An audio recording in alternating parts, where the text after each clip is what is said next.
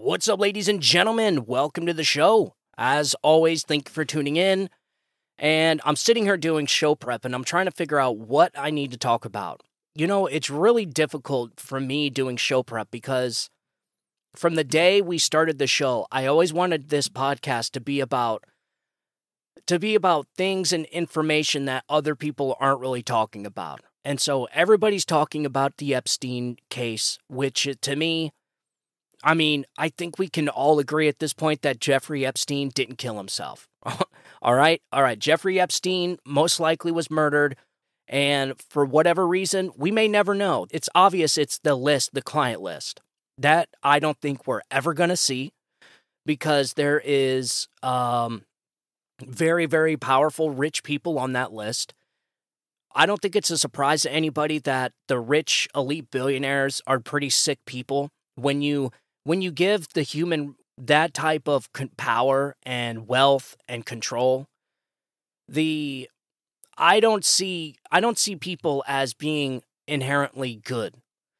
I think when you give somebody that much power, control, and wealth and money and status, I think they're going to use it most likely for bad stuff eventually. You know, they may not start out that way, but I think eventually they end up getting pretty bad. And so I can just imagine what that client list looks like and who's on it. But if I were to take a wild guess just off of my gut feeling here, I would imagine it's probably the most richest, powerful people in the world doing some of the most evil, disgusting, barbaric stuff in the world. I'm talking raping little boys and girls. I'm talking, who knows, maybe even human sacrifice. I'm talking like straight up ancient Roman gladiator, just straight up evil, dark stuff, man. I mean, it's hard telling what these rich elite billionaires are capable of because they can essentially do anything they want. So as far as seeing that list, I don't think we're ever going to get it. So I just didn't even really want to bother talking about it. Everybody else seems to be talking about it. And that's one of the challenges with this podcast is trying to find things and inform you, my listeners, with stuff that everybody's not talking about, but to inform you with stuff you need to know. And the Jeffrey Epstein stuff, I think we all, like I said, have a pretty good idea what happened. Jeffrey Epstein didn't kill himself, and most likely it's because he knew things that would probably land people in jail, very rich, powerful people. And so they most likely had him killed. So I didn't really want to talk about that. Everybody's talking about it. I didn't really want to talk about the southern border because Republicans and conservatives, and even on the show, we've been talking about this for months. We've been talking about the southern border crisis for months, and nothing's happened. You have Republicans have had power for over a year now. They haven't done anything. Why? I think we can assume it's because you have rhinos within the Republican establishment that don't want to fix it because they're benefiting from it. And so it only leaves one conclusion. When you start narrowing down the reasons why and the cui bono, who benefits, it only leaves you with one reason. The southern border is open. We have free migration right now because it's purposeful. It's on purpose. The Biden administration and the powers that be want millions and millions of people into this country. It's not an accident. And so unfortunately, we elected the Republican Party to try and combat this onslaught, this invasion of illegal asylum seekers into this country, but they can't. They can't because they have rhinos within the establishment, and they have such a slim majority. There's nothing they can do. And so, to me personally, with as far as the southern border goes, there's nothing the Republicans are going to be able to do because they're cowards. They have the power to do it. They don't have the will. There is a fine line between the will to do something and the capacity to do something. At this point, the Republicans have the capacity, but they lack the will. Period. And I used this analogy when it came to Iran and funding Iran, and why it's a bad idea to fund Iran, and why the Iran nuclear deal is a bad idea, and it leads to exactly what happened on October 7th. It is a will versus capacity issue. The Iranians may have the will to conduct acts of terrorism and barbaric savagery on innocent people. But as long as they do not have the capacity, i.e. the funds, the money, then they're not going to be able to do it, because you need both in order to carry out something like what happened on October 7th. And so all the Biden administration did was give the Iranians, to give these terrorists the capacity to pull off these attacks, to pull off this savagery. And what Donald Trump's policies did was pulled away the capacity. He did not give them the capacity to commit these acts of terrorism. And so the same kind of analogy for the Republican Party in the southern border, but kind of opposite. The Republican Party has the capacity to stop the barbarism that's happening at the southern border. They have the capacity to stop the rapes. They have the capacity to stop the killing. They have the capacity to stop all the savagery and the inhumanity out at the southern border. But they lack the will. Unfortunately, that's how it is. They lack the will for the simple fact that we have rhino Republican establishment creatures, swamp creatures within the Republican Party that do not want to stop what's happening at the southern border. And so therefore, it won't stop. All right, so I hope I simplified that pretty much. And I don't think the Republicans should sacrifice or make any big trade-offs with fixing the southern border. What are Republicans really going to do? Fix the southern border crisis the last 6 months of the Biden administration? What they should do, and listen, if they can, do it. But I would not be trading too much for this to get this done. But first of all, it's never going to happen by the end of the Biden administration. Nothing substantial is going to get done at the southern border within the next 11 months. It's just not going to happen. You know, Republicans should have came in here and stopped this from day one. But because of Kevin McCarthy and the swamp creatures within the Republican Party, they passed that insane, disastrous spending bill. And that's what got Kevin McCarthy fired. But that's when it should have stopped. Like I said, the Republicans lack the will to get anything done at the southern border. The only way you're going to fix the southern border is by electing Donald Trump. That is it. Donald Trump is going to, once he gets elected and he takes the hand off the Bible, the problem at the southern border is fixed within 24 hours. Done. Boom. They'll sign a couple executive orders. They'll insert some policies. Done. Because trust me, the southern border, the officers at the southern border, all the agencies at the southern border want nothing more but to protect the southern border and protect this country. Right? All they need is the policy. So, and within 24 hours, Donald Trump's going to fix the policy part of it. The next step is probably, yes, it's going to be dirty. It's not going to look pretty. But the Trump administration needs to start the biggest deportation campaign in U.S. history. And he's already said that's exactly what's going to happen. These people cannot stay here. You're talking about people that have been released into the country by the millions of people released into this country that we have no idea who they are. These people have a court date that's set in the 2030s. The 2030s. So you're talking about these people being here for over a decade before they even have to appear in front of a judge. And most likely, they won't even do that. So this is the problem that we have. The Biden administration is doing this on purpose, right? The Republican Party has the capacity to stop it because they have the power of the purse. But they're not going to stop it because they lack the will. This is the problem with the Republican Party. And this is why they better do something in this next 11 months or they are going to lose a lot of votes. I'm telling you right now, if the Republican Party does not fix the problem within the party as far as the rhinos and their will to get things done for the American people will not vote for them. Why? Why would any independent or anybody a low information voter look at the Republican Party and say, yeah, I want to vote for them? Why? What do they even stand for? What does the Republican Party even stand for?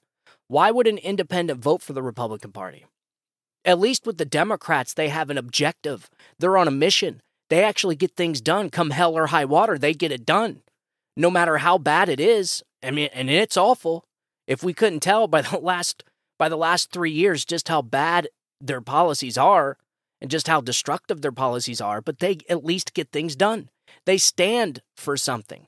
The Republicans don't stand for anything, and if they do, they're not messaging it very well. And I'm telling you right now, if they do not get this together and get a cohesive movement going on within the GOP, within the Republican Party, it's over. Nobody's going to vote to give power to the Republicans. Because why would they? What have the Republicans done within a year? What?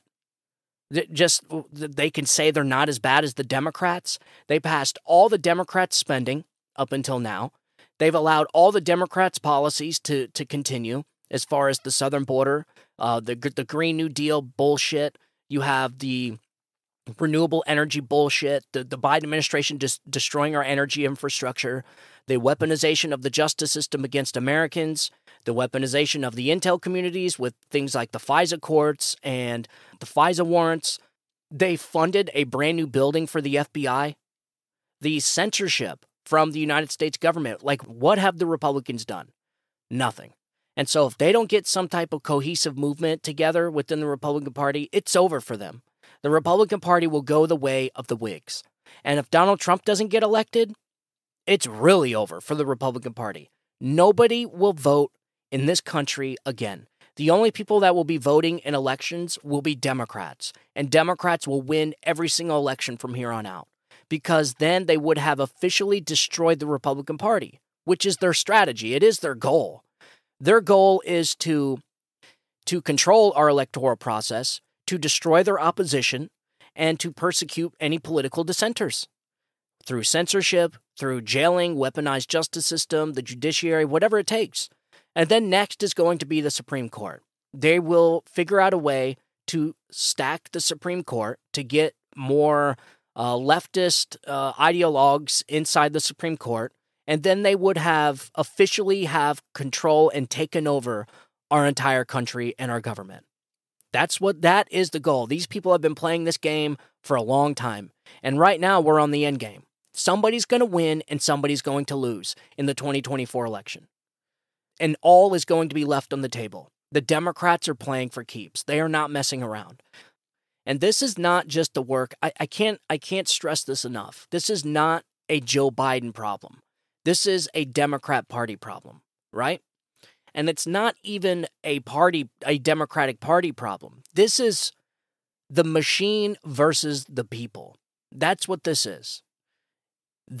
What we're watching right here, what we're watching take place is not, if you think it's Republicans versus Democrats, you're so far off from what's actually happening. And I get it. A lot of people don't know what is going on, and that's the purpose of the show. But I'm here to tell you this has nothing to do with Republicans versus Democrats. It is it's one gigantic system that is designed to look as if it's a two-party system. But it's not. It's a one-party system, the uniparty, the establishment, the swamp, the deep state, whatever you want to call it, versus the people. That's what this election's all about. And if Democrats win and they're able to lock up Donald Trump and get through this election by mass mail-in ballots or however they're going to do it, I have no idea. My guess would be the Cloward and Piven tactic, because that is the tactic they've been using for the last 8 years, which is create mass chaos, create instability, and then in that chaos, you essentially control the situation. Those who create the chaos control the chaos. It's the Cloward and Piven tactic, essentially bringing all the institutions down to its knees, and so that you can replace it with a new system. That is to overwhelm this system, essentially is what it is. And that is why they're trying to destabilize this country through the migration, through the southern border. They're trying to destabilize this entire country. All this is being done by the globalist elites. The George Soros, the Bill Gates, the Klaus Schwabs, the Larry Finks of the world. The globalist elites. This is not a Democrat-Republican issue. However, I will say that the globalists, are mainly on the left. They're all leftist ideologues. Yes, you do have some global elitists on the right, like the Koch brothers, and I could think of a few more. But for the most part, it's all leftist ideologues. But even the Koch brothers, the Republicans, they still want open borders because it's free, it's cheap labor. You know what I mean? There is no incentive right now for our government, our politicians, to fix what's happening at the southern border. There's only benefit for them. And the famous question, cui bono, who benefits? So in every situation moving forward, you just have to ask yourself that question, who benefits? We talk about this a lot on the show. Who benefited the most from January 6th? Well, the Democrats did. Certainly Nancy Pelosi did, because they were able to push through the certification of that election. And if not for the riot, which I'm a firm believer was a false flag operation conducted by the United States intel agencies against the American people, because of the false flag operation that they conducted, they were able to ram the certification through with no challenges, virtually no challenges, because there wasn't any challenges, was there? As soon as that riot happened, Nancy Pelosi did a recall, called everyone back in immediately, and what did they do? They voted to certify the election. And so Nancy is the only one that benefited from January 6th. And lo and behold, she is the one that created the January 6th Select Committee, the partisan, one-sided committee that was unconstitutional, by the way, which multiple legal scholars have said that the J6 committee was completely unconstitutional because you didn't have, it wasn't bipartisan. You had no ability to cross-examine witnesses. It was essentially a show trial, like they do in the Soviet Union. They created this appearance of a trial, even though it wasn't even a real criminal trial. They created this show trial to sway the minds of the public, essentially like propaganda. Again, the same exact stuff they did in the Soviet Union and what the Nazi Party did back in the 1930s. It was a gigantic Stalinist show trial where they brought on witnesses and they cherry-picked evidence and cherry-picked video footage, and nobody was allowed to cross-examine witnesses. Nobody. There was no cross-examination, so when people like Cassidy Hutchinson get on the stand under oath and say that Donald Trump choked out a Secret Service agent to try and commandeer the beast or the presidential limo to what? To take it back to the Capitol to protest with his voters? Like, this is what she said under oath, sworn testimony as a witness. And this is what you got. They use that to brainwash and manipulate the public opinion. And this does a couple things. So not only does it spread propaganda and it sets the narrative to the public, but it also poisons future jury pools, mainly in Washington, D.C., exactly where these cases are happening.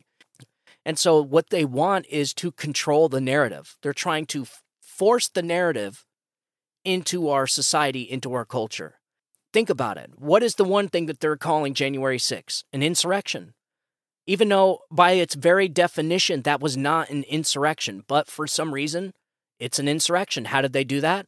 Because they used the media, right? Because the media and the administrative state are one and the same entity. They used the media apparatus to push out and repeat the words insurrection, deadly insurrection, the J6 insurrection. And they just say it over and over and over and over again on loop, and then eventually people buy it. I think the best way for you to kind of really get a gist of what is happening is to read the book George Orwell's 1984. I swear up and down, and I am more convinced now than ever, that the Democrats and the evil at large in this country, the globalist elitists, are using George Orwell's 1984 novel as like a playbook. I mean, it is so eerily similar to what we're of what we're watching take place across this country right now. It is insane. It is shocking. It is shocking. When you read that book, you're going to think, my God, was he talking about what we're experiencing today? And the more time goes on, the more comparisons I can make to George Orwell's 1984 book. So that should be the homework for you guys. If you want to know what's going to happen, this is how I can kind of predict what's in the works here from the globalists, from the elitists, and the Democrat Party. I can predict these things because of that book. It is almost a roadmap to a dystopian nightmare, to a authoritarianism like we've never seen before in this country. And it's unfolding right before our eyes. So that is the homework that I give to my listeners. Read George Orwell's 1984, and you'll understand everything that's going on right now. There's a few books I can actually recommend. I would recommend Mark Levin's The Democratic Party Hates America. I just finished that book yesterday. Excellent, excellent book. If you want to know what is happening and how the Democrats operate, and not only that, but essentially why the Democratic Party hates America, going all the way back to its past when it was a party of the Confederacy, through the KKK, the filibustering of the Civil Rights Movement, read Mark Levin's The Democrat Party Hates America. It is an excellent book. Another book I suggest, I suggest another book by Mark Levin, which is Liberty and Tyranny. All of Mark Levin's books are amazing. I've read most of them. All of them very good. He knows exactly what the Democratic Party is doing right now. He knows exactly the evils at large. He knows exactly what the plan is and the direction this country is going in. So I suggest all of Mark Levin's books. When it comes to the economy and why excessive government is bad, I would read Thomas Sowell's. I think it's called the Basic Economics or something like that. I forget which book it is. Thomas Sowell is another excellent writer. He is the Milton Friedman, another good author. So anyways, I think it's the best way to kind of to get on board here with where the direction this country is going in is by reading these books, reading what these people are going to do so that we can anticipate and make countermeasures to their actions. We have to. And the only way that we can create good, effective countermeasures is if we understand the situation that we're in. Situational understanding. And the only way you're going to understand the situation is by reading these few books that I suggested. 1984, anything Thomas Sowell, the base economics, I forget what it's called, Basic Economics or something like that. Milton Friedman, Mark Levin. You read any of those books and you'll have a pretty good idea of where we're going and what the game plan is so that we can come up with effective countermeasures. As far as the court cases go with Donald Trump, the lawlessness that we're experiencing from the cases in Jack Smith, the cases in D.C., and really throughout the entire country with all of these frivolous cases, these 91 indictments of Donald Trump, it is unlike anything we've ever seen before. The weaponization of our justice system and our rule of law is unbelievable. We have never, ever experienced anything like this in this country in its 250 years of existence. We are in uncharted territories, and the Democrat Party and the globalists have brought us here. This is not something Donald Trump did, so go figure.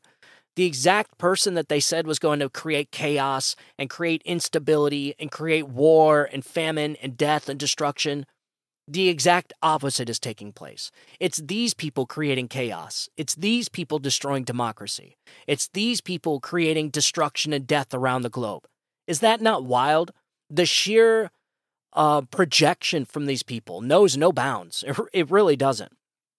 And so the lawlessness that is taking place from Jack Smith, and I don't know how many prosecutors he has. Essentially, he has like an entire law firm that's working on this case. And they give Donald Trump's defense 6 months. So these people have an entire law firm of prosecutors that have unlimited resources, essentially anything that they need from the justice system because they have a judge on their side that's willing to grant anything that they want. The lawlessness that we are experiencing from the Jack Smith, these 91 indictments across the country in all blue states is unbelievable. It is uncanny. And frankly, to me, it's quite terrifying. And I'm glad that the Supreme Court is starting to step in. They should have stepped in sooner, but I do think later is better than never, I suppose. That's how I feel about it. But Donald Trump, I got an article here from the Gateway Pundit. Donald Trump is fighting back. He's going on the offense in Jack Smith's D.C. case. So here's an article from Christina Layla. This just came out at 12 o'clock today. It says, President Trump takes the gloves off, asks the court to hold Jack Smith in contempt for violating order. Yeah. So he's actually going on the offense, which is good. And I'm not saying Trump personally, it's his defense. But to me, the reason why I want to talk about this now is because I think these stories are the most important stories we need to know today. The Epstein stuff, yes, it's interesting. Yes, it's good to know. but I just don't think it's quite there. Like, it's good to know these things. It's good to know about Epstein, but I think we already kind of know what's happening. Epstein didn't kill himself, and it's most likely because he knows he has a lot of dirt on a lot of rich, powerful people. I think we can all pretty much come to that conclusion. And Tucker Carlson actually has a story coming out, I think sometime this week, where he interviews Epstein's brother. And listen, the story gets even more wild. Maybe we'll hit on it later on in the show towards the end. But as of right now, I just didn't see that being a real huge topic to talk about. And neither the southern border either. Everybody's talking about the southern border. We all know it's a crisis. We all know why it's a crisis. And we all know that the Democrats, the Biden administration, is not going to fix the crisis. And I don't suggest Republicans give up too much, because no matter what they do, the Biden administration is not going to fix the crisis because they want it. This is benefiting them. Again, cui bono, who benefits? The Biden administration, Democrats. They are changing the electoral demographics. They're trying to, it's the great replacement theory, folks. the same thing that they tell you that it's a conspiracy theory, don't believe it, it's not happening, you're crazy if you say that. It's actually what they're doing. And they admit that's exactly what they're doing. So and everybody's talking about it. We know what's happening there. It's awful. There's millions and millions of immigrants flooding this country, but I already said how we can fix it. The only way to fix it is by electing Donald Trump so that he can come in and implement the right policies. Start the biggest deportation campaign in U.S. history. It's going to be tough. It's not going to look pretty, but we're going to have to do it. It's got to be done. It's unsustainable what the Biden administration and the globalist elites and the Democrats have done to this country. And if Donald Trump does not get elected and these things don't get fixed immediately, this country is going to collapse. And you have to ask yourself, well, who benefits if the country collapses? Well, the globalists benefit because now they get to implement whatever system they want. Oh, capitalism didn't work. You know, the Constitution didn't work. We need to rewrite it. They want to refound the United States of America. So in order for them to do that, they have to collapse the United States. And that's exactly what they're trying to do. So again, the only way you're going to fix it is by electing Donald Trump and getting somebody in there that is going to reverse all of this stuff. And Donald Trump, to me, is the only person that can do it. He's not beholden to any big donors, special interests, lobbyists. It's just him. Him and us. Donald Trump represents the people. He inspires millions around the globe. He is the true leader of our day. He will go down as the most influential person in politics in U.S. history. And hands down, they're going to be talking about him for generations. And so the only way you're going to fix the problems that we're going through right now is through Donald Trump. So I didn't want to talk about the southern border. I wanted to talk about the lawfare. The lawlessness happening in this country, to me, needs to be top priority. Because if they can do it to Donald Trump, they can do it to me, they can do it to you, they can do it to anybody. And so this is why I think this is the most important topic to talk about. And Donald Trump, up until now, hasn't really went on the offensive as far as, filing lawsuits against Jack Smith, up until now. And so President Trump's attorneys on Thursday asked the court to hold special counsel Jack Smith in contempt for violating Judge Chutkan's order staying all proceedings in the January 6th case against Trump. So here is a quote. President Donald Trump respectfully moves this court for an order to show cause why prosecutors Jack Smith, Molly Gaston, and Thomas Wyndham, collectively the prosecutors as a whole, should not be held in contempt for violating the court's order staying any further proceedings that would move this case towards trial or impose additional burdens of litigation on the defendant. And it has docket number 186 at 2, the stay order Trump's lawyer wrote in an order reviewed by the Gateway Pundit. Okay. So it goes on. So essentially, you guys remember when Judge Chutkan, because the Supreme Court accepted Donald Trump's immunity case, Judge Chutkan put a stay in, which means no proceedings could go forward. It just puts a freeze on the entire case. Everything has to stop. There can be no motions going forward. Nothing could be done until the process was complete. So in other words, Jack Smith tried to jump over the appeals court and go right to the Supreme Court. The Supreme Court denied it. We talked about this on one of my shows a couple weeks ago. The Supreme Court denied it, which was essentially a uppercut to Jack Smith's case. And so the Supreme Court said, no, you're not going to jump the process. Donald Trump, you keep saying that Donald Trump is this, normal person now. He's just a citizen and nobody's above the law and he should have to face the law just like everyone else. Well, you can't say that on one hand and then on the other hand try and completely leapfrog the appellate court and take something right to the Supreme Court. It doesn't work that way. So they want their cake and eat it too. On one hand, they want him to be a normal citizen that's not above the law, while on the other hand, leapfrogging the appellate courts and taking stuff right to the Supreme Court. Well, it failed. So Jack Smith now has to go through the proper channels, which means to the appeals court. So, and all this is about the immunity case. And you know what? I think Christina Layla talks about this right here. So let's get back to the article. Last month, Obama-appointed Judge Tanya Chutkan paused Trump's January 6th case in D.C. amid a dispute over the former president's immunity argument. In September, Trump was hit with 4 counts in Jack Smith's January 6th case up in D.C. Conspiracy to defraud the United States, conspiracy to obstruct an official proceeding, obstruction, an attempt to obstruct an official proceeding, and conspiracy against rights. Trump's lawyers argued that Trump is immune from federal prosecution for alleged crimes committed while he served as U.S. president. Yes, so this is the immunity case.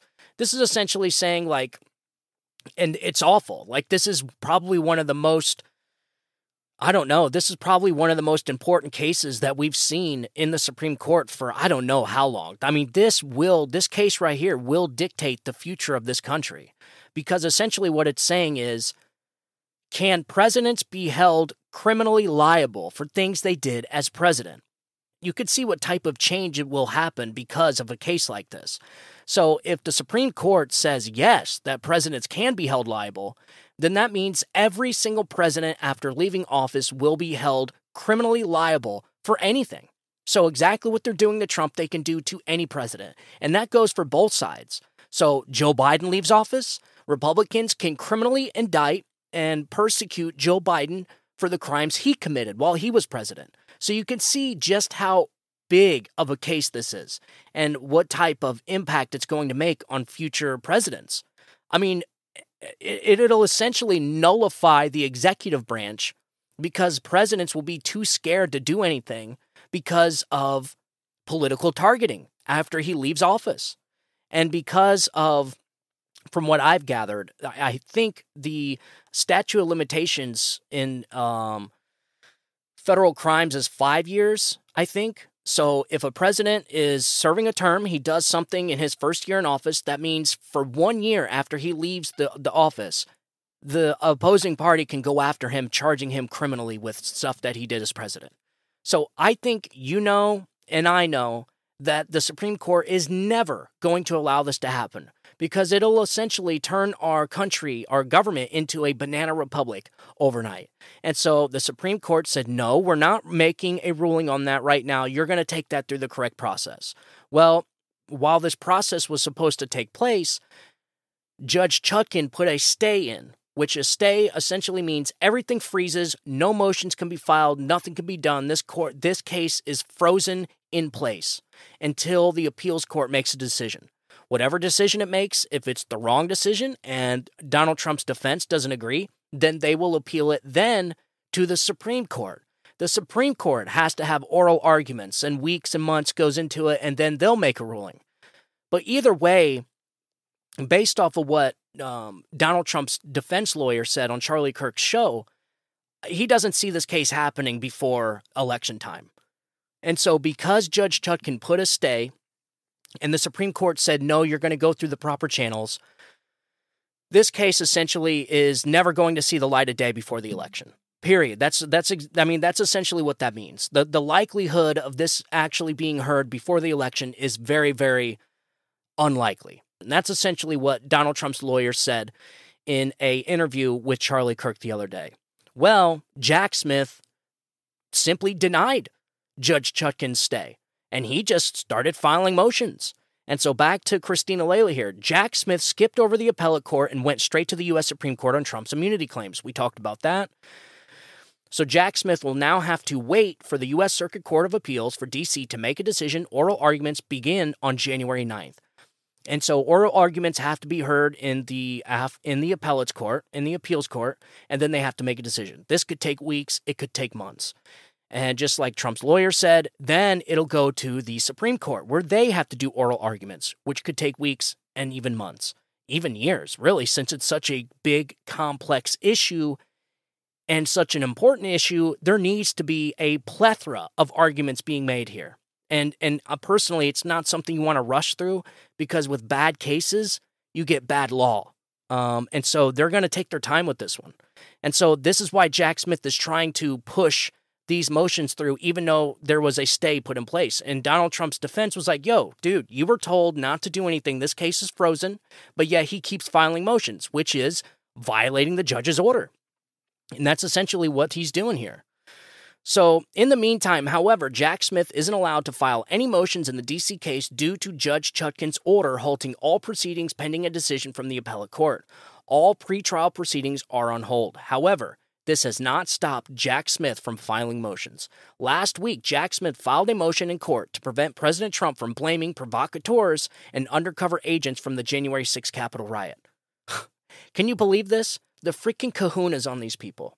So essentially, he doesn't want Donald Trump's defense using anything about the January 6th possibly being a false flag operation, the Fedsurrection. So they don't want, Donald Trump is not allowed to tell the jury or to use the possibility that the riot on January 6th was conducted by our own government institutions.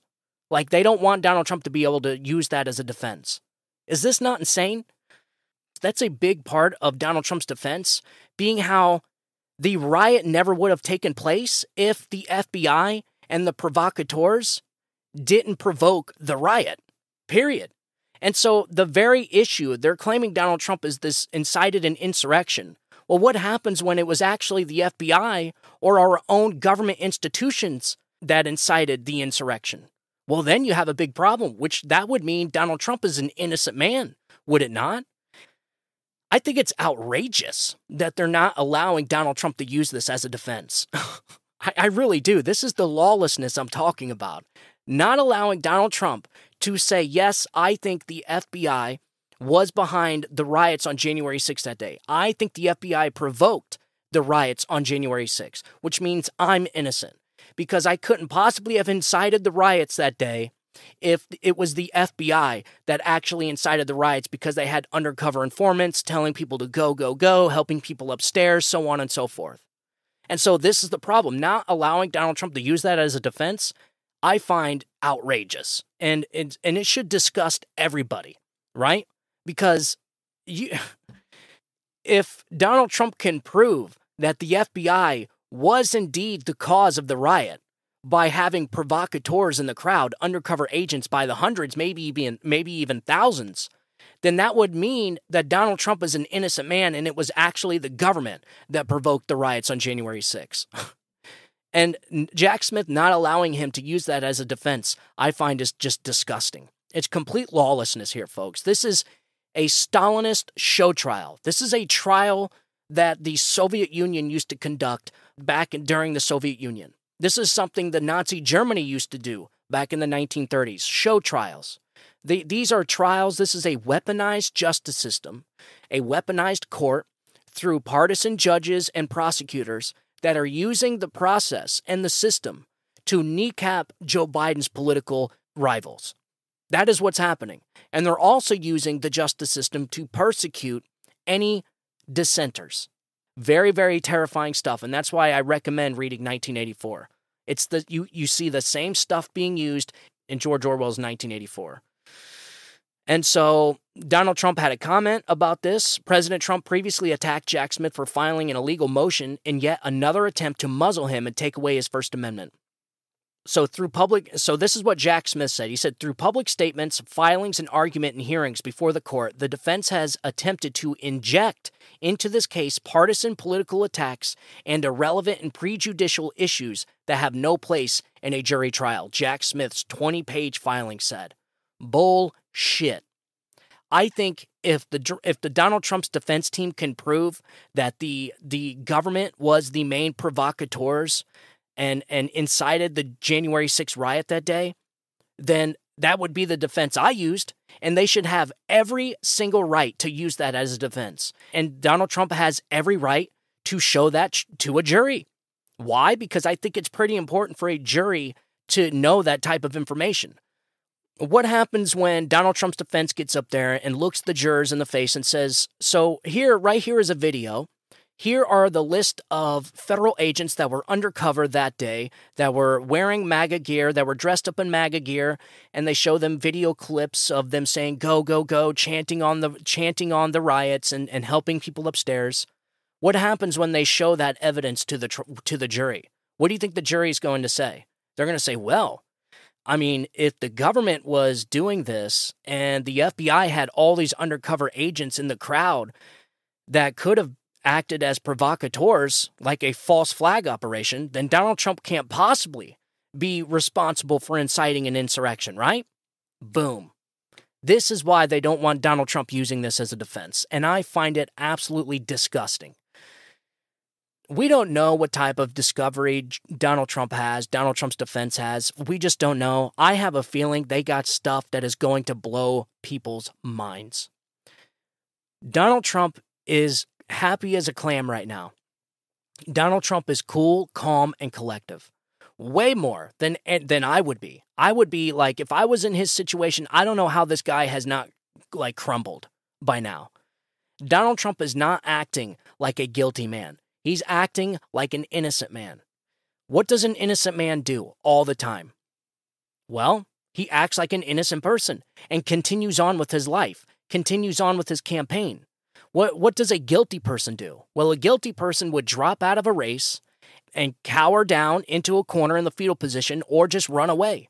Donald Trump is doing neither of those. He's standing up for what he knows. He's standing up for what he believes in, and that is the truth. That Donald Trump is an innocent man, and that this entire January 6th insurrection bullshit was a false flag operation conducted by the United States federal agencies, the intel agencies, against the American people. So Nancy Pelosi can create a January 6th select committee and spend millions of dollars of taxpayer money on a J6 report so that they can take that report and use it in all these blue states around the country to try and remove Donald Trump from the ballot. Don't you see? This is their plan.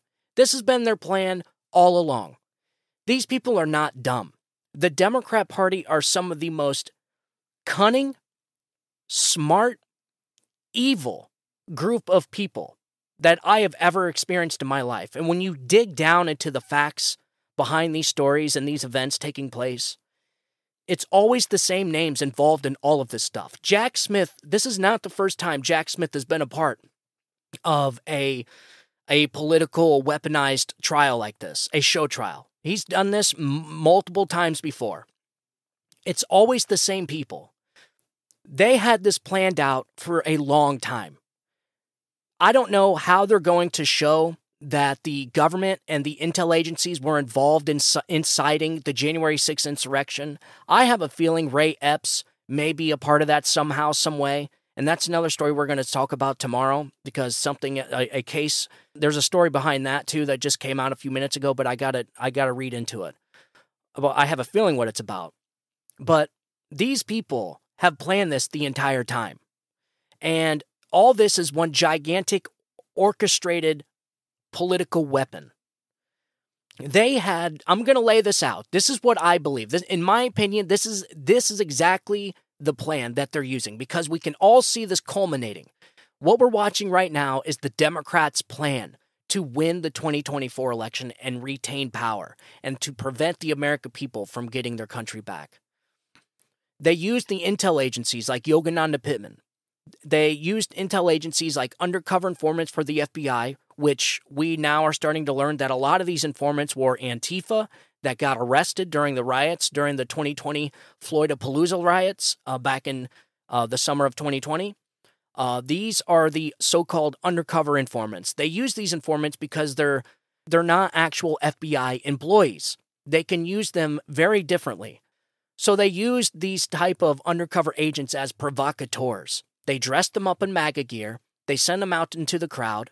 They have body cams on them, and they use these provocateurs to provoke the riots. right? You have Yogananda Pittman that had intel. She had intel from various agencies that said there was a very high chance of violence taking place that day. She had this intel, Yogananda Pittman. She did not share it with anybody. You had Steve Sund that under oath and sworn deposition, sworn testimony said that if he received this intel from Yogananda Pittman, it would have been vital to securing the Capitol that day. He did not receive the information. You had Tyreek Johnson, who was a Capitol Hill police lieutenant that was overseeing the entire certification of the vote that day, of the election, the entire process.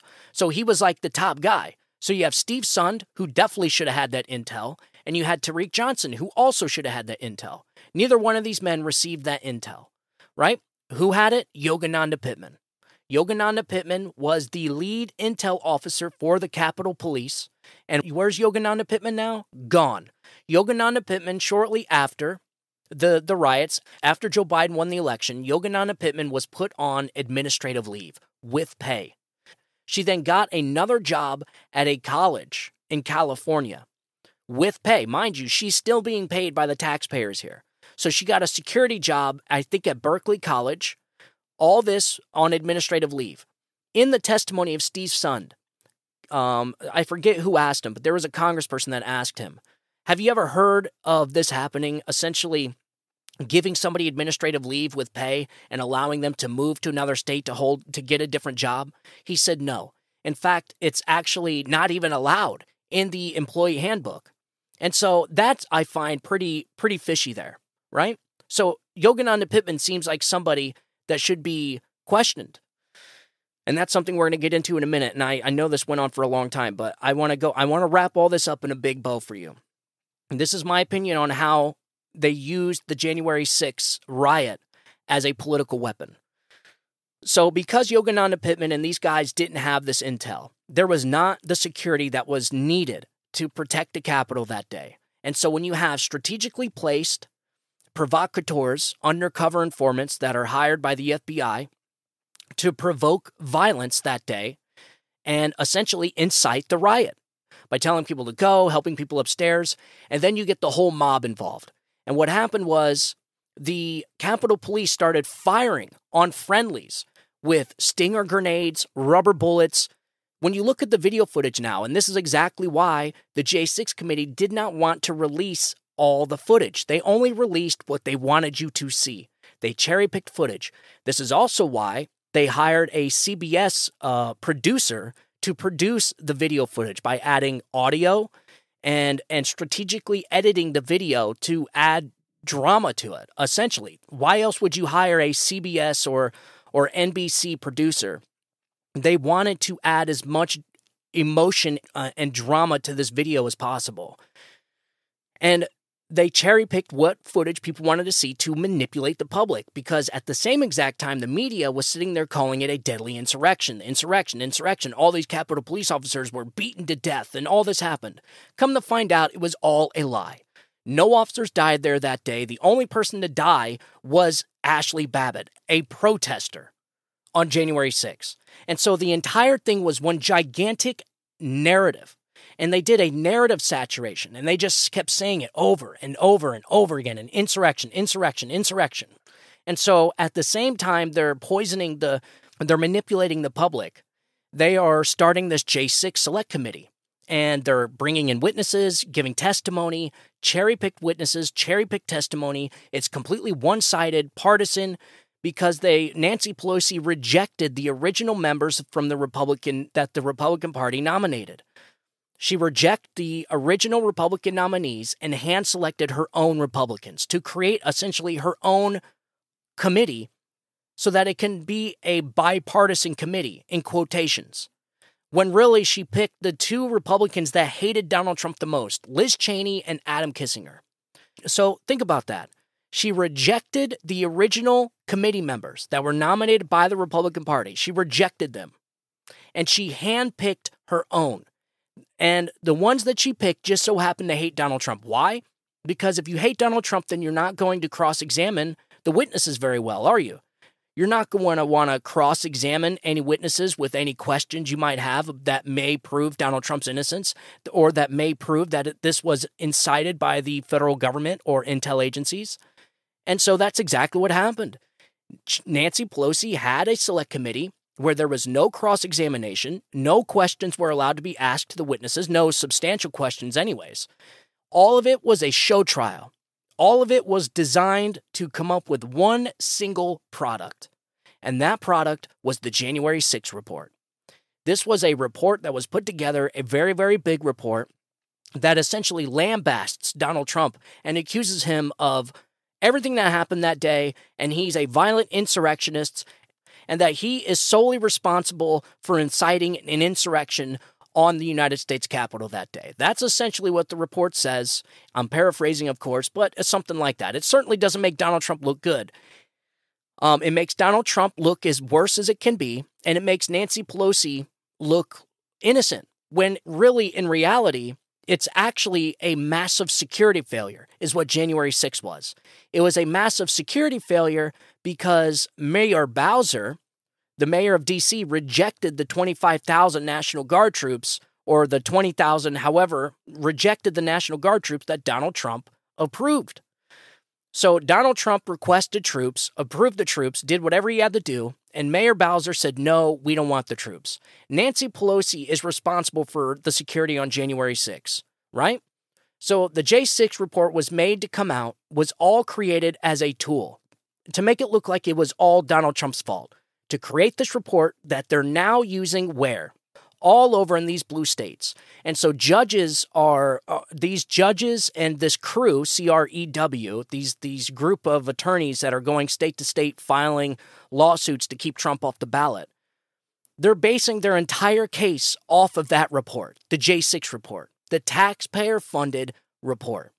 They're basing all of it off of that report to remove Donald Trump from the ballot. There you go. So all of this was planned. They're using that report to remove Donald Trump off the ballot because that is their plan. We're watching the Democrat Party's plan unfold right before our eyes. The purpose of Jack Smith and all the 91 indictments is not for justice. It's in order to sway the mind of the public and to kneecap Donald Trump and his campaign, to keep him wrapped up in the court, spending millions and millions of dollars a week, so that it essentially keeps him from campaigning vigorously. But because of Jack Smith and all these indictments, it's essentially kneecapping Donald Trump, and it's keeping him wrapped up in all these cases, right? It's distracting him.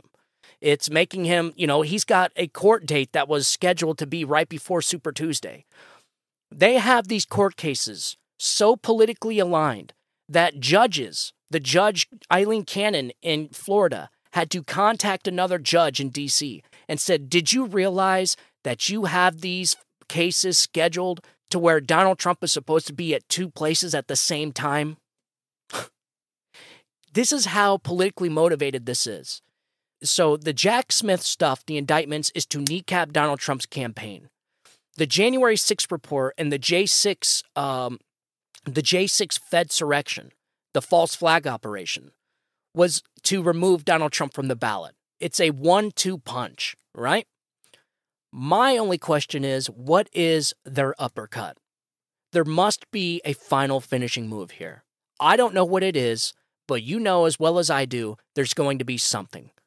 And I can't imagine what it could be, whether it's another pandemic, whether it's, some EMP blast. There's a lot of talk out there, a lot of theories, but rest assured it's going to be something. And that is going to be the Democrats' final move.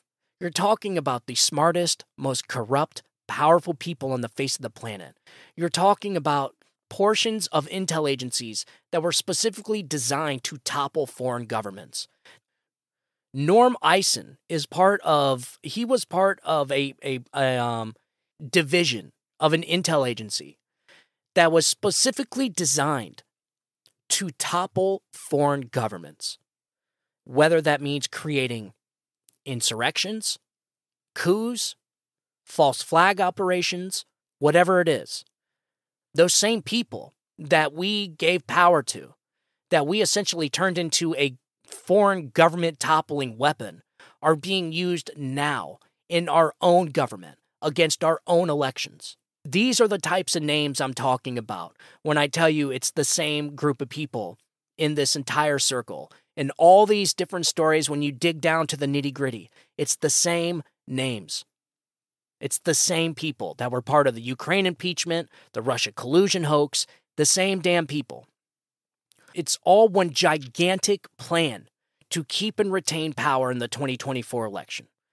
And listen, I got a pretty strong gut feeling about this. I just don't know what their final move is. I don't know what it is. I can't begin to tell you what it is. All I could do is tell you what they're capable of. And they are capable of anything. And when you have, like I said, and when you have divisions of intel agencies that are designed specifically to topple foreign governments working against Donald Trump, working for the Democrat Party, working to keep and retain power for the Democratic Party and the establishment, you know it's going to be something sinister. It's going to probably be something diabolical. I have no idea, because these are very evil, diabolical people. You're talking about people that, if Donald Trump's elected and he goes after these people, you're talking about people that committed crimes. You're talking about people that have committed some of the biggest atrocities you can think of. I'm talking stuff that you see in movies. Donald Trump being elected and him coming out and saying he's going after the intel agencies, he's going after the swamp, he's going after the establishment, he's going after the corruption. These people are pissing their pants. And you're talking about just like what's his name said, Chuck Schumer. When you mess with the intel agencies, they have 7 ways from Sunday at getting back at you. These are the most powerful, evil people in the world, and they're all working to prevent Donald Trump from winning the election and giving the American people their country back. So expect anything from these people. I don't know what it is, but I will continue to work on it. As far as the Jack Smith cases go, I don't think any of these cases are going to see the light of day before the election. But again, that's not the point. The point is to kneecap Donald Trump in his campaign, right? So now you know that part. The second part is the J6 report, to try and use that report to remove him off the ballot. You see how all of this is coming together now, folks? We've been talking about this for months. So if you've been listening to the show, this is something we've been on to for months and months and months. And as we get closer to the election, just like I said, the more desperate these people are going to get. They're going to get more desperate because people are going to start seeing their plan unfolding. When the American people start to see this plan unfold, it's going to be rejected wholeheartedly. And they know that. And that's why it's important for them to try and get Donald Trump removed off the ballot. These people tell you they're defenders of democracy. In fact, the Secretary of State, I think her name is Howell in Maine, that removed Donald Trump from the ballot in Maine, she was wearing a t-shirt that said Democracy Defenders at a marathon that she was running. These people are clearly delusional. They have been psychologically and emotionally broken by Donald Trump. These people do not care about democracy. Everything they tell you is a lie, and everything these people touch, they destroy.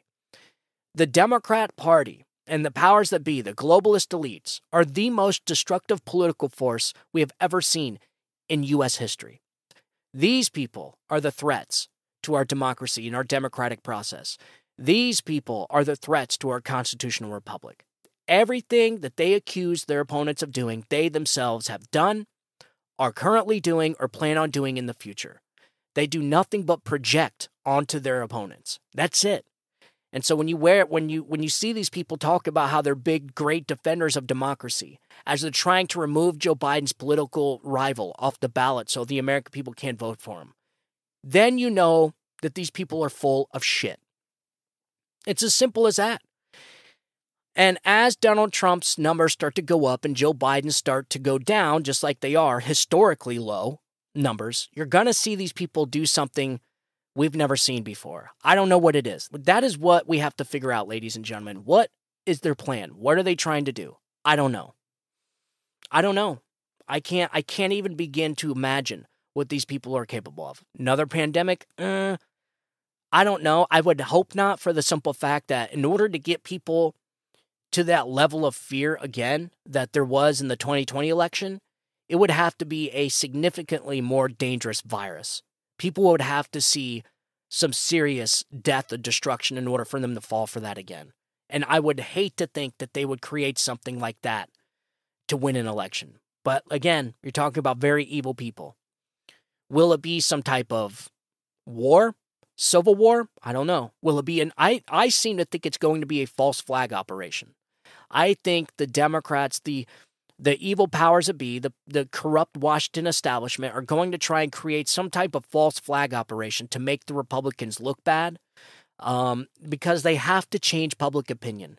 If Joe Biden wants to stay on the ballot and he's going to be their candidate, these people are going to be really desperate. And don't be surprised if they pick someone else to be their candidate, because Joe Biden, if this is what they're going with, he's going to lose. I mean, I think Democrats are going to lose regardless, and they know it. And that is why you see these executive orders from the Biden administration taking effect, essentially burrowing in bureaucrats in the machine. So essentially, they're making rules and regulations to where it's going to be harder for the next sitting president to remove these bureaucrats from their positions. Why would you do that if you thought that you were going to win the next election? Exactly. I think they know Donald Trump's going to win. However, I think there's much more sinister stuff planned by these people, and I think they're going to try and manipulate the public somehow, maybe by using the intel agencies again, conducting another false flag operation to target Republicans as domestic terrorists. They're already characterizing and categorizing us as domestic terrorists. You see this up and down the paperwork. You see this in the institutions. We talk about it all the time. I just don't know how they're going to go about doing it, but I know they're going to do something.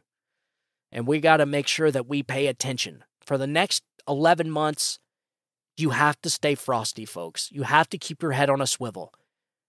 We got to make sure we stay vigilant to everything around us, to our surroundings, to everything. Because I know what these people are capable of. I just don't know what they're going to do. Would they, let off some type of EMP blast to completely collapse our electrical grid so that there can't be any elections, legit elections like with voting machines? And so it's essentially going to create chaos. But again, but remember, these people are the masters of chaos. They are the chaos. And the Cloward and Piven tactic. You try and destabilize a institution so that you can corrupt it and overtake it. So there's going to be some type of destabilization tactic. I just don't know what. I can't even begin to tell you what it is. And also, we have the Super Bowl of elections this year. This is a very unique year, folks. Very unique. Because here is an article from The Guardian. So 2024 will be the Super Bowl of global elections. Yeah. It's very, very, very wild stuff that's happening this year. So there is going to be this is an article from The Guardian. It says, Democracy's Super Bowl, 40 elections that will shape global politics in 2024. A record-breaking 40-plus countries, representing more than 40% of the world's population and an outsized chunk of global GDP, are due to hold national elections in 2024. The outcomes taken separately and together will help determine who controls and directs the 21st century world. So remember I was talking about the intel agencies, the divisions that are designed to topple governments. These people are going to be all over the place trying to manipulate different elections. And the crazy thing is the Democrats think that Joe Biden, or Democrats as a whole, are going to have the ability to go out there on the stump and talk about how America is some leader in democracy and how America is the shining beacon for democracy. These people, they can never talk about democracy again. These people are the destroyers of democracy. They are the ones single-handedly kneecapping democracy right now in America. So all these countries will never take these people serious again. This is the type of damage, the unintended consequences from Democrats' ideas that they never realize. They never have to be held accountable for these. And so from here on out, Democrats fail to realize that they can no longer lecture any other country about their democracy, their elections again. Because these people are destroying our elections here. They are trying to imprison Joe Biden's chief political rival and the Democrats' chief political rival, without a doubt. They are imprisoning political dissenters because we now have real political prisoners inside our nation's capital in D.C., like we are freaking modern-day Stalingrad with the J6 protesters. And so how do Democrats honestly think they're going to go out and lecture any of these different countries about how they hold their elections and their democracy? They're nuts. These people don't even realize it. But these other countries are going to look at them and they're going to say, well, you guys are doing the same thing. I mean, the Democrats have literally turned this country into something more similar to Bolivia or Venezuela than America. You know, they were pulling this country down to third world status, all because their hatred for Donald Trump. Listen, I don't think the people realize what we're talking about now. Like, I don't think the Democrat voters as a whole, some may be, I don't think they are as privy to the information we are. And so they're just going to go with the flow. Like, they're just going with it, you know, whatever. Yeah, you know, well, we are the champions of democracy. But these people that know what they're doing, like, they know they're using the justice system as a political weapon to kneecap Donald Trump and to prevent him from being president. Like, these people that know Joe Biden is using the Department of Justice as a personal lawyer to protect his family and to persecute political dissenters. Like, these people know what they're doing. So, like, you know, they not all of them are dumb. You know, they know what they're doing. And they don't even care. That's the crazy thing. Like, they're perfectly okay with using the system to kneecap Donald Trump. That, to me, is the wildest part. So these people are perfectly okay with bringing this country down to banana republic status just so long as it means Donald Trump doesn't win the election. They're nuts. They are nuts. They are clinically insane, man. Clinically insane. They have been psychologically and emotionally broken. And so, listen, that's all I got for now. This went on for way too long, but I'm glad we got to talk about this. And now you know what Jack Smith is up to. Now you know what the plan is with the Democrats and the J6 committee report and the report that they're using to remove Trump off the ballots. These are the things I think are important. I think they're way more important than Epstein's sex ring in the Epstein Island. That's such BS with Aaron Rodgers, the whole Aaron Rodgers, Jimmy Kimmel thing. Now Jimmy Kimmel is suing Aaron Rodgers for defamation because Aaron Rodgers went on live on Twitter, did an interview with, what's his name, Pat McAfee's show, and said that Jimmy Kimmel's going to be on that list when it gets released, all this stuff. So, like, that to me is great. It's awesome entertainment. I think people need to know about it, but it's not really what I think you need to know. I think people more now than ever need to be prepared for what is getting ready to happen in the next 11 months because it is going to be insane. We're going to see things we have never seen take place in this country before. It's going to be wild. I'm talking, I don't know. I don't know what the Democrats are going to do, but they're going to do something. They are going to there is a third piece to this puzzle, folks, that I don't know what it is. And I'm not going to stop until I find out, but I don't want to find out too late. So as soon as I get this figured out, and trust me, I think about it all day, every day when I'm going through this stuff. As soon as I figure it out, we are going to walk through it together. But as of right now, I think it's vitally important for you to know Jack Smith's plan, the reason behind the indictments, and the reason behind the January 6th committee, and why all these things are why all these things are a piece to one gigantic puzzle. It's all one gigantic plan that was created by some of the smartest, most cunning, and most evil people the world has to offer, in conjunction with various government intel agencies, like the top echelon of the FBI and the CIA, and these divisions that are designed to topple governments, how they're all working together to subvert democracy and the will of the American people, to keep and retain power, and to prevent the American people from getting their country back, and figuring out all the crimes that these people have committed over the last 60, 70 years. That's what this is all about. People are really starting to realize just how corrupt their government is, man. And I do have to say, for as much as I'm always lecturing my listeners about staying vigilant and getting active this election and doing the most you can, getting people out to vote, go out there, contribute, make a difference. You have to get involved. Getting involved is what I preach to my listeners all the time. Well, I took my own advice and I have officially applied for the Project 2025. I filled out my application. I sent it in today to be a political appointee for the transition project in 2025, the Trump administration transition project, called Project 2025. So I have filled out my application and sent my resume, submitted it, all my information. I told them about the show, all that stuff. And so I've essentially committed myself for whatever they need me for.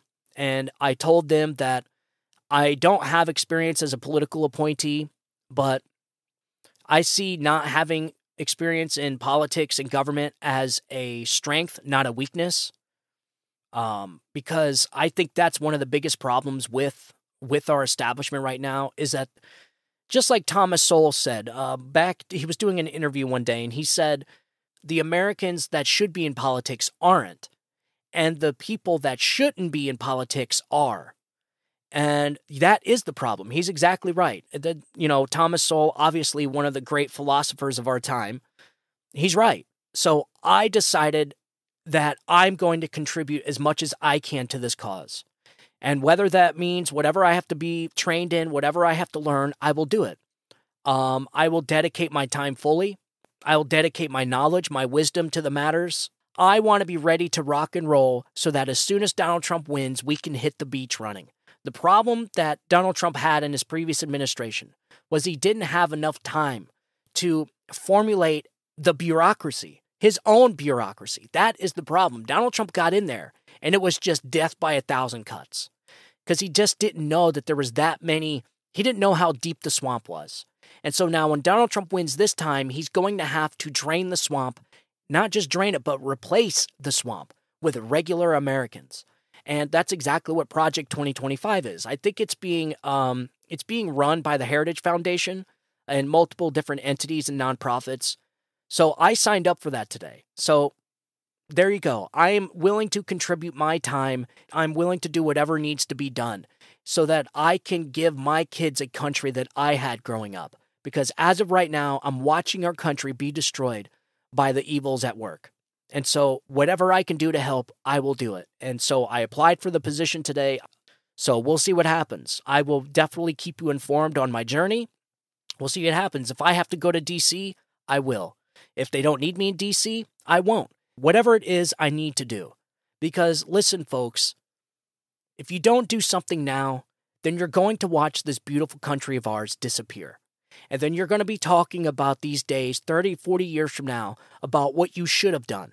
And you're going to be talking to your kids around the fire, and they're going to be asking you questions about, hey, Grandpa, where were you when America was free, when America had First Amendment and could say whatever they wanted, and America could protest to petition their government? Where were you when all that was taken? You can say, I did everything I could to prevent it from happening. And that's it. That's all we need. We just need people to get involved. I know it's hard. Conservatives, Republicans don't like doing it. Trust me, I know. We are like the last people that want to get involved in this shit. Like, we just want to be left alone. That is it. I totally get it. But this is exactly why the powers that be have control that they do, is because conservatives and Republicans and patriots just kind of sat back and expected the system to have our best interest. And we kicked our feet up and we said, okay. But what happened is it got out of control. We gave these people too much power, and we neglected to pay attention and have proper oversight. And so it turned into like this freaking Frankenstein fourth branch government that's now just absolutely wreaking havoc on our institutions and our country as a whole. It is taking a sledgehammer to the pillars of our constitutional republic. And so we must get involved. Now is your call to duty. This is exactly what you're here for. We are here for these exact moments right now, and these moments are yours for all of time. These are the moments the framers of this country would be so proud of. The American citizens stepping up and petitioning their government and replacing it with the government that better fits their needs. And that's exactly what I think Project 2025 is. And I'm willing to dedicate my life, my resources, whatever it is that I need to dedicate, I will do. We must do something, folks. We have to do something in this situation. It's the call of duty, my friends. That is what it is. You have been called to duty. So listen, if you want to do what I did and apply for the position at Project 2025, Just go to project2025.org. There's a questionnaire, a very detailed questionnaire that you have to fill out because they got to make sure that they're not, bringing in some progressive lunatic that wants to replace everything with windmills. And so they have to make sure that that your philosophy aligns with the goals of what we're trying to bring here.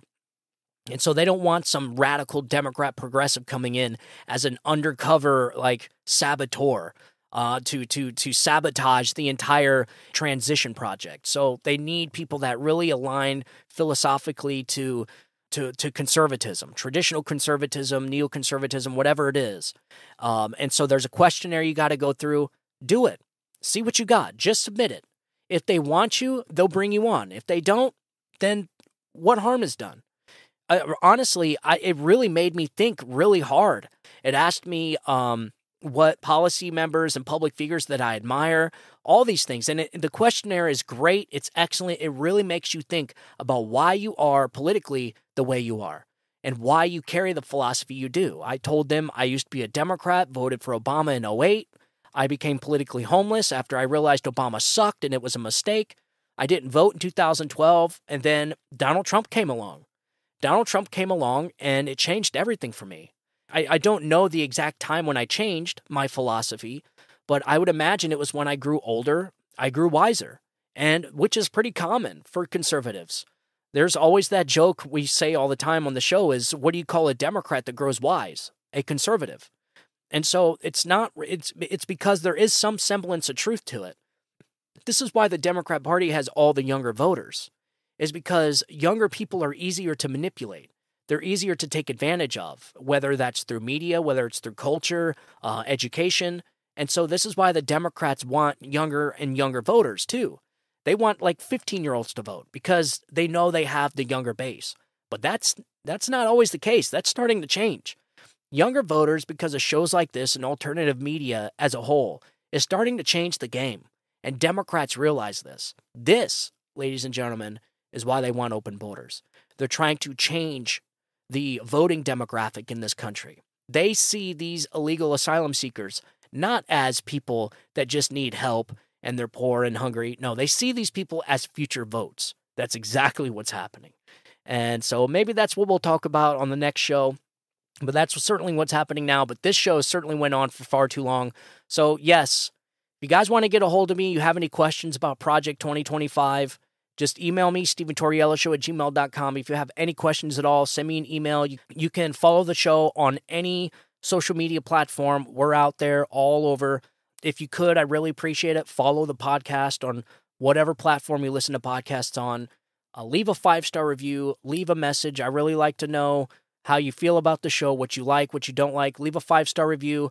Leave a comment. I like some constructive criticism. And also, if you could, follow the show on Rumble. I post all the episodes there every day, and I also to YouTube, but I really want to promote Rumble. But I will use YouTube if that's what it takes. So I post to both, but I would rather promote Rumble rather than YouTube. We have to try and create our parallel economy here. And so Rumble is the platform for freedom.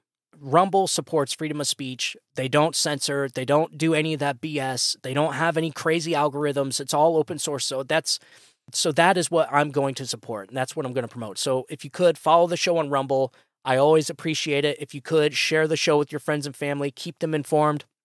Let them know about what we talked about today and what the Democrat and the globalist elites' plans are for the 2024 election. Keep them informed. That is the name of the game, folks. From day one, this show was always about informing the people, because informed people make informed decisions. And right now, we're suffering from bad decision after bad decision being made by uninformed people. So share the show with your friends and family. Follow me on Rumble. Follow the show on all social media platforms. And as always, I want you guys to have a good day. Have a great week. God bless you, and God bless America. You guys have a good day. Bye-bye.